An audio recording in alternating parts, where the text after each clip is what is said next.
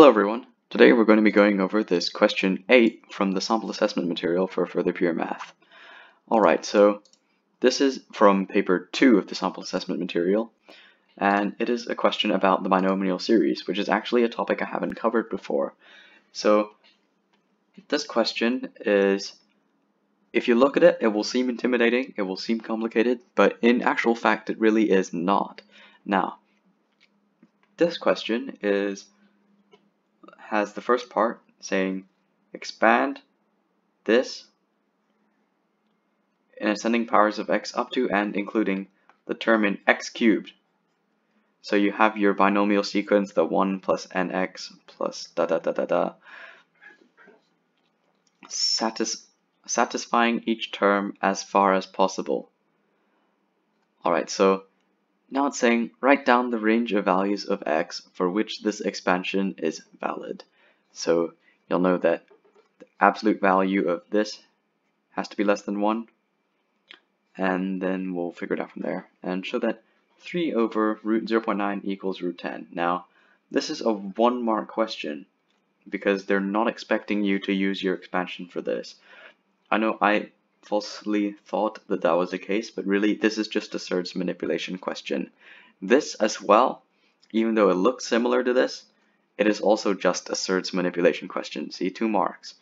You rationalize this using the technique to rationalize the denominators, in which you set an a and b and multiply both sides by this a plus b. For example, multiply both numerator and denominator by root 10 plus 3. And then finally, hence, using your expression with a suitable value for x, obtain an approximation to 5 decimal places of 1 over root 10 minus 3. Now, in the end, you will not be using this form here, you'll be using this form here. And what will root 10 be? Root 10 will be this here, and this can be in this form here because you need to use your expansion. So use your expansion to find this, setting x to whatever value, and then you set this into this, and this will be equal to this. Alright, so let's get part A done. Expand 3 over root 1 minus 2x. Alright, so 3 over root 1 minus 2x, I can see that it's over a square root, so it's times this to the power of negative 1 over 2, so it's 3 times 1 minus 2x to the negative 1 over 2. So it's really 3 times this expansion here. So we'll say 3 and then big brackets, because you're expanding something quite large out, and then if you recall that the formula for 1 plus x to the power of n is equal to 1 plus nx plus n minus 1 over 2 factorial x squared plus n minus 1 n minus 2, I'm going to run out of space, over 3 factorial times x cubed. Then this should be quite easy. You're just substituting in all the numbers. It can be tedious, but in the end, that is what you will need to do. Alright, so if I'm going to get my calculator ready for this, because I know that's going to require a buffer of arithmetic that I don't want to do, it is best to use a calculator for this. Like, get familiar with the calculator interface, because it is best to use your calculator for this when you are expanding it in the real exam. So we know that x is really, we're substituting that to negative 2x, and then n is minus 1 over 2. Alright, so we have 1 plus nx, so minus 1 over 2 times minus 2x, plus n times n minus 1 over 2 factorial, so that's minus 1 over 2 times minus 3 over 2 times minus 2x squared, plus this monstrosity here, so it would be minus 1 over 2 times minus 3 over 2 times minus 5 over 2 over 6 times the cube of 2x. Now, if we want to simplify this all down, we still have the 1, and then it's negative 1 over 2 times negative 2x, so the negatives can be removed. There's two negatives that cancel out, and 1 over 2 times 2x is just x. Now, secondly, the negatives will also cancel out because it's negative times negative, and you get 3 over 4, and then over 2, so this 4 cancels out with 2 to make 8, so 3 over 8 times minus 2x squared, and minus 2x squared is 4x squared, positive 4x squared, and then this 8 and the 4 cancel out to leave you with 3 over 2. So it's positive 3 over 2 times x squared, so it's plus 3 over 2x squared. And the reason I'm doing it like this is just to practice the arithmetic, because if you can do this fast, it will actually be faster than putting in your calculator, but then normally you would want to put it in your calculator. But these numbers are very small, and you can try and do it easily in your head. So this may actually be a viable strategy. Alright, so now you have 1 times 3 times 5, so that would be 15 over 8, and then you have a negative and a negative and a negative, so it's triple negative, which is equivalent to a single negative, so it's minus 15 over 8, again over 6, and then times minus 2x cubed, so it's times minus 8x cubed. So I'm just going to use that handy little x cubed term from when I was writing this out, and then again the negative signs cancel out the 8 from both sides. It's 15 over 6 times x cubed, or rather 5 over 2 times x cubed. So this is positive 5 over 2 times x cubed, so it's plus 5 over 2 x cubed. Now remember, you can do this in the calculator and you can do this in another method, but then it just depends on what the expression is, whether or not you decide to use a calculator to evaluate it or not. Alright, so 3 times all of this, you just get 3 times 1 is 3, plus 3x, plus 3 times 3 is 9, so 9 over 2x squared, plus 3 times 5 is 15, so plus 15 over 2x cubed. And then plus dot dot dot, because it is an infinite series. But then you can leave your answer at this, because they're asking up to and including this term in x cubed. Alright, so now we have to write down the range of values of x for which this expansion is valid. So we know that in the normal binomial 1 plus x to the power of n, it is valid for any absolute value of x is less than 1. Now, since that we substituted minus 2x in for x, we must know that the absolute value of minus 2x must be less than 1. And since this is an absolute value and everything will be positive anyway, we can first get rid of this negative sign, and then its absolute value 2x must be less than 1. And then divide both sides by 2 just to leave that absolute value of x must be less than 1 over 2. You can give your answer in this form here, or for this kind of question you can also do minus 1 over 2 must be less than x must be less than positive 1 over 2. Both of these work. I'm fairly certain this question is just a accuracy mark, but do not quote me on that. So this question comes up all the time in binomial series questions, so make sure you know how to do it. Alright, so C, show that 3 over the square root of 0.9 is root 10. Now, again, this is simply a 1 mark question, and it should be fairly trivial to do. They're not asking you to use your binomial expansion for this, no matter how much you think it looks like the series, because it does look like the series and you'll have to use that later, but they just want you to use Surd's manipulation to prove that this is equal to root 10. Right, so you have 3 over root 0.9. I'm going to write this 0.9 as a fraction, so that's 3 over root 9 over 10.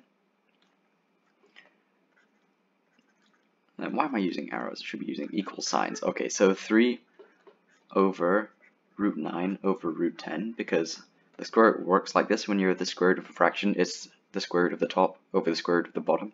And since 3 and root 9 cancel out, because this is really root 9 is equivalent to 3, you get 1 over root 10, which is equal to root 10.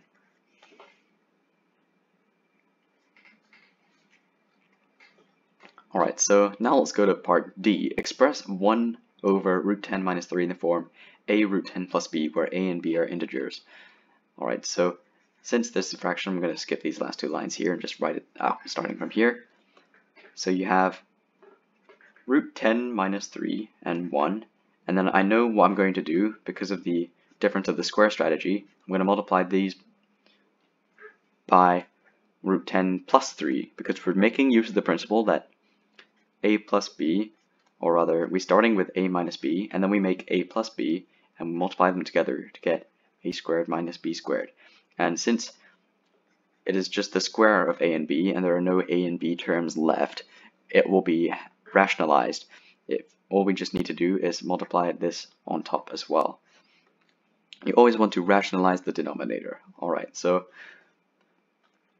you get this will be equal to, well, a is root 10 and b is 3, so it'll be equivalent to 10 minus 9.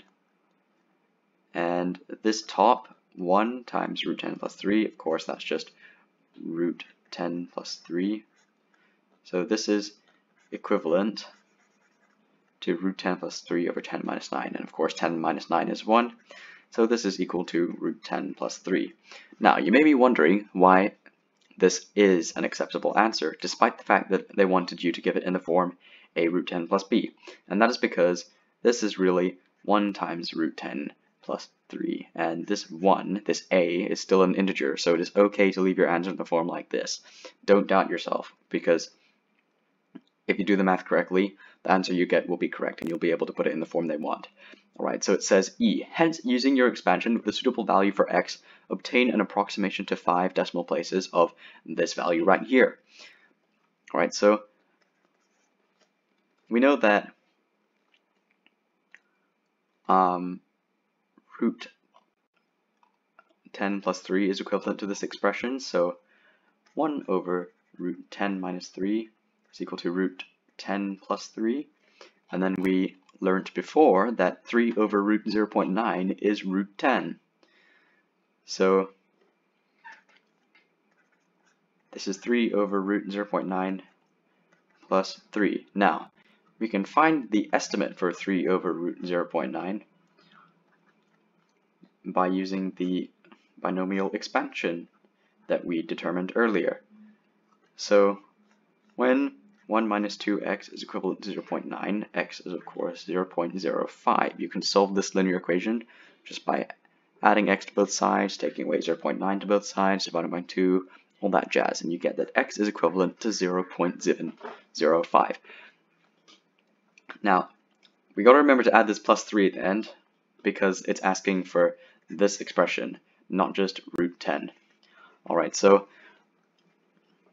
if we go back to the formula we figured out, which is right here, it's 3 plus 3x plus 9 over 2x squared plus 15 over 2x cubed. Alright, so we get 1 over root 10 minus 3 equals 3 plus, and I'm going to put this all in brackets here because this is like a separate part of the equation to this 3 that we're adding here. So it's 3 plus 3x, so x is 0.05, which is equivalent to 1 over 20, so we'll go fractions for a bit. So 3 times 1 over 20 plus 3 over 2 times the square of 1 over 20, so 1 over 400. Rather, this is 9 over 2x squared. So 9 over 2 times 1 over 400. And then next you have 15 over 2 x cubed. So you have 15 over 2 here, multiplied by x cubed, or 1 over 8,000. And you'll want to put this into a calculator to evaluate this. So if I pick up my calculator here, I go 3 plus 3 times 1 over 20 plus half, or this is 9 over 2 plus 4.5 times 1 over 400 plus 7.5 times 1 over 8,000.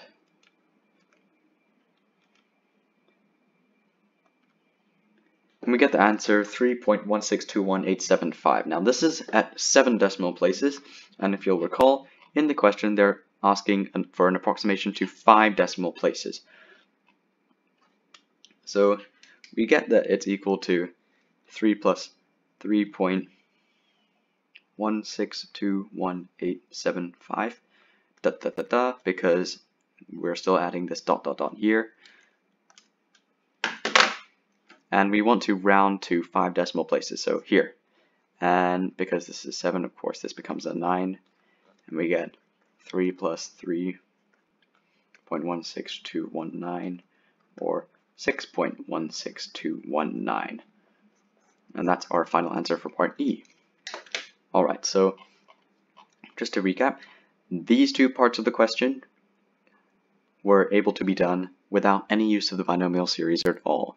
Do not use the binomial series when you do not have to, because it is an incredibly time-consuming process, and of course the further period examination is a very time-restricted activity, and you'll need all the time you can get if you want to do all the questions. Alright, so we have 6.16219 is our final answer for E, and then we're saying this is equivalent to root 10 plus 3, we're saying this is root 10, or we've just shown it like this, and then we're saying the absolute value of x must be less than 1 over 2. And we're saying that this expands to this expression here. Alright, so let's go to the mark scheme and see if we got it correct.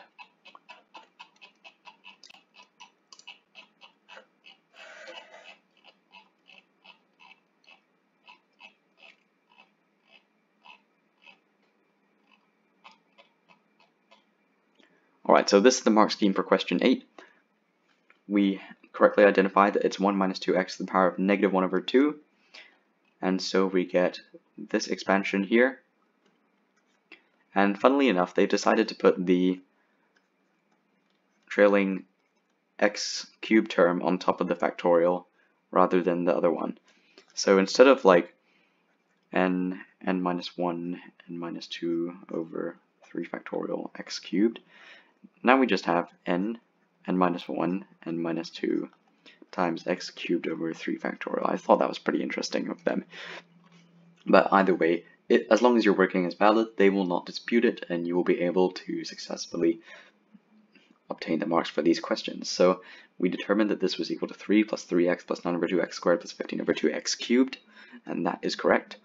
And then next we determined that the absolute value of x must be less than 1 over 2, so yep, I was correct in my suspicion earlier that this is solely an accuracy mark, because B just means that you need to get the answer right and no working is required. But of course, do working if you want to show that you know what you are doing.